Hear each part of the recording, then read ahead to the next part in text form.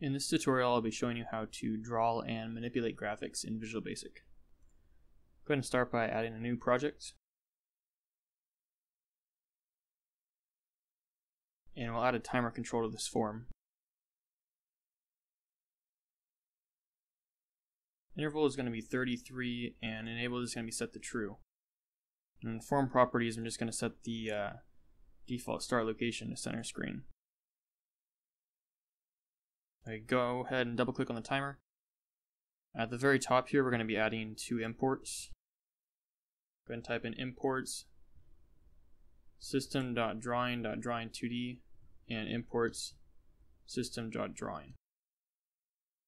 Right under public class form 1, we're going to say dim back buffer as new bitmap, and we will have to give it an initial width and height. So go ahead and type in width and height, which is the form width and height. In timer 1, this is where we're going to do all of our drawing. We're going to say dim g as graphics, and this is our graphics object. It's going to allow us to do all sorts of drawing functions. We'll type in g equals graphics dot from image back buffer, and this tells the graphics object what image it's going to draw to. We're going to type in g.clear and we'll give it a color. This will clear the image to the color that we provide.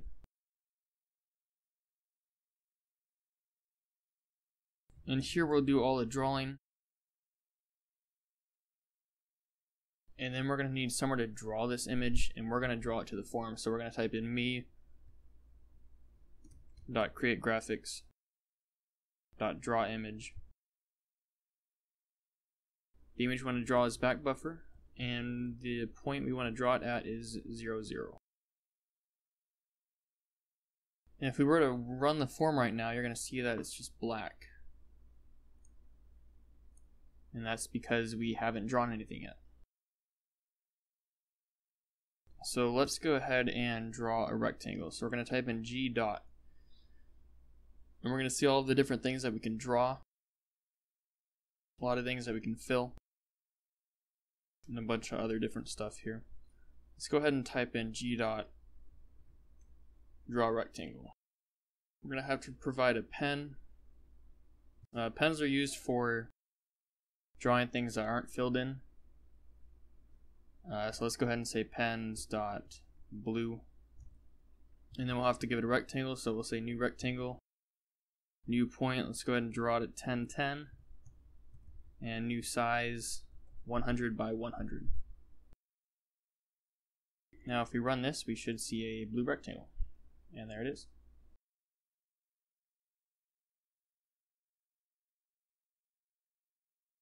Let's go ahead and draw one more shape in here. Let's go ahead and say g.fill ellipse. This time we'll provide a brush because it's a filled shape, and we'll do brushes.red, and we'll also provide a rectangle for this. Let's go ahead and give it the exact same rectangle. So new point 1010 and new size 100 by 100.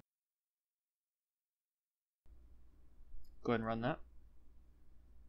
And we'll see a blue rectangle with a red filled ellipse inside.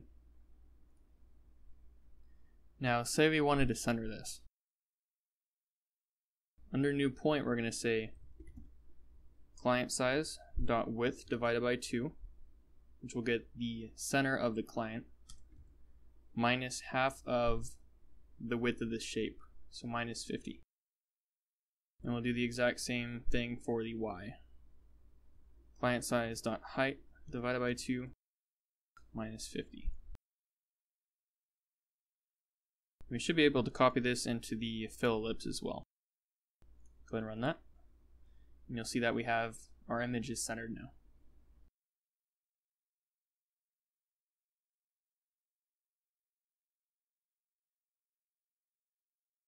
Now say we wanted to draw with a gradient brush. At the top here under back buffer, we can say dim gradient brush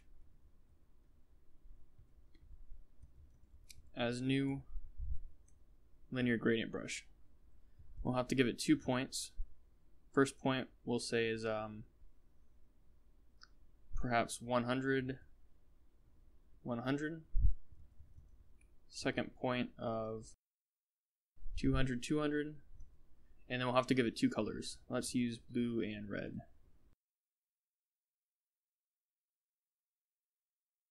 Now under fill ellipse, instead of saying brushes.red, we can just replace it with gradient brush. And now we have a nice gradient. What if we want to allow the user to rotate this image or move it around the form? Under gradient brush, we'll say dim image matrix as new matrix. And then under timer 1, right under g.clear, we'll type in g.transform equals image matrix, and that will apply the image matrix to our graphics object. We're going to go to Form 1 Events and go right the way down to Key Down. And we'll start off by saying select case e.keycode.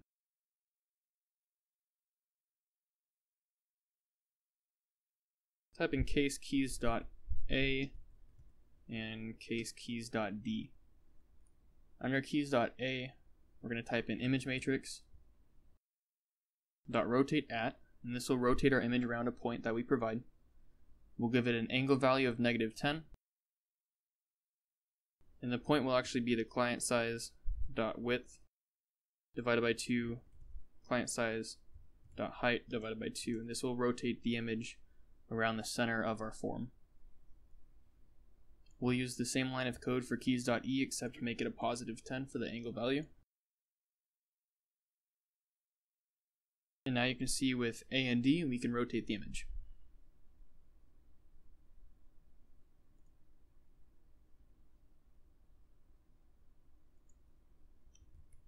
Let's go ahead and add a couple more here.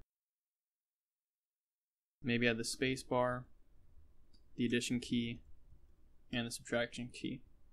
Under spacebar, we're going to use image matrix .reset.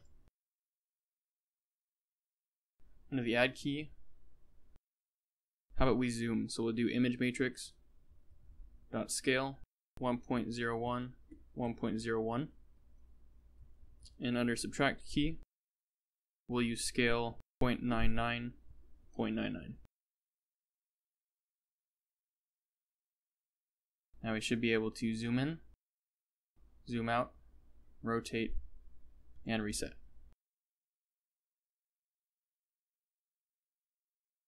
If we want to allow the user to move the image around with their mouse, we're going to go up to the very top here. We'll say dim is mouse down as boolean equals false, and dim mouse point as point.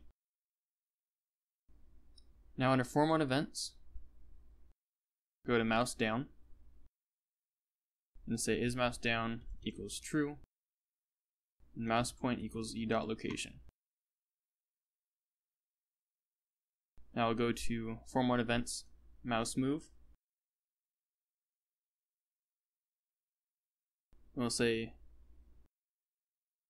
if is mouse down equals true, image matrix .translate. This will allow us to move our image matrix.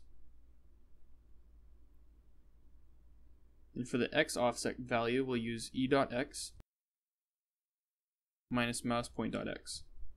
And we'll do the same for the y value, e.y minus mouse point.y. This is the difference between our current mouse point and our last known location.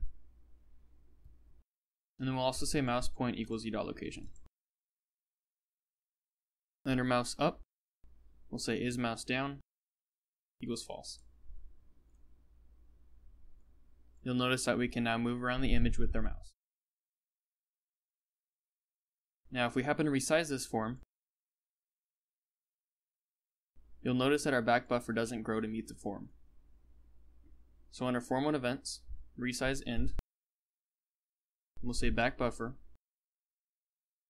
equals new bitmap, width, comma, height. This will allow us to resize our form.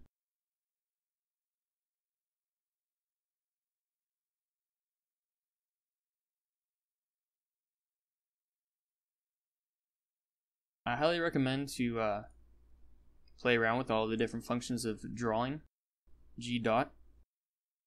You'll notice that there's a lot of things you can do here. If you're trying to make a game, draw image is going to be very useful. You can draw tile images. You can draw strings and all sorts of shapes. Let's go ahead and draw a string here. We'll provide a string of Hello World, a font of the Forms font, perhaps a green brush, and we'll put it at the new point 1010. And there's our string. Notice that we can move it around with the rest of the image.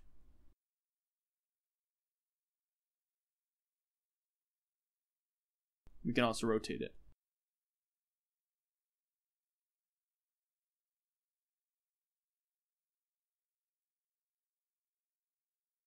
Feel free to play around with all these different functions. Like I said earlier, there's quite a few of them.